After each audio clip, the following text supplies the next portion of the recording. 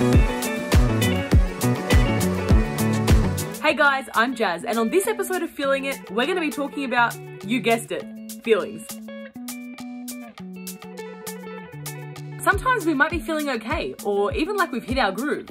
Other times we'll see something in the news or miss our friends, and everything looks totally different. Let's hear how some of you are feeling right now. I am feeling okay. I am feeling content, tired. I've been experiencing a lot of disappointment. I'm feeling pretty happy because the sun shines out and it's been such a nice warm day. The start of the year was pretty sad for me and my family as I lost my nonno and my mum lost her dad. Even though we were grieving, we still managed to bond together and make the best out of the worst of the situation. The important thing to note here is that there's no right or wrong way to feel. It can be totally normal to categorize our emotions as good or bad. We might even feel scared or ashamed of some of our stronger emotions and try to suppress them. We've all been there, right? It doesn't work. It makes them come back stronger. This can lead us to doing things we wish we didn't, like exploding at someone we love, eating all the junk food in the house, or avoiding things we usually like. So let's start by allowing ourselves to feel our feelings and realize that they're not either good or bad. They just are.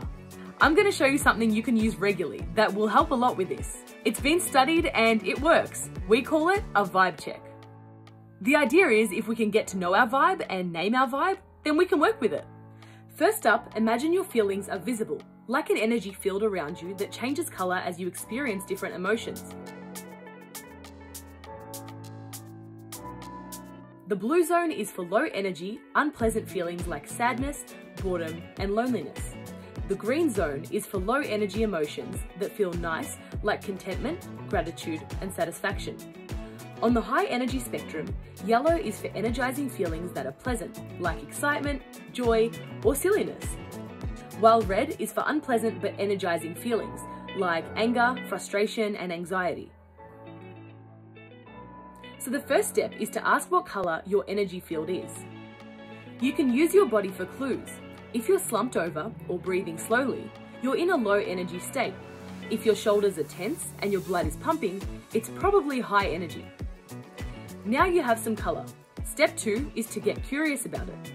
Ask, why do I feel this way? What is something that happened recently that could be having an impact? Are there memories I have associated with this place or situation? Step 3, name the vibe. Think about the color you landed on. What emotions fall under that color? Can you find one, or maybe a couple, that best represent where you're at? Precisely naming our emotions is really helpful with step 4, which is to let them out. Remember, emotions come and go like waves. They don't last forever, and giving them a voice is the best way to allow these emotions through. You could journal them out, talk to a friend, or express them creatively through art or music. The choice is yours, but remember, emotion equals motion. Whether the emotion you're feeling is enjoyable or challenging, it's always good to express it and allow it to flow on through. The fifth and final step is to work with your vibe. For example, if you find yourself down in the blue, you might consciously try and up your energy by dancing around the house. But if you find yourself in the red, here's one really easy hack that can help bring yourself into the green. All you have to do is breathe. Sit down and put your hand on your stomach. Notice it rise and fall as you breathe. Now, breathe in for 4 counts. Hold your breath for 2 counts. Breathe out for 6 counts.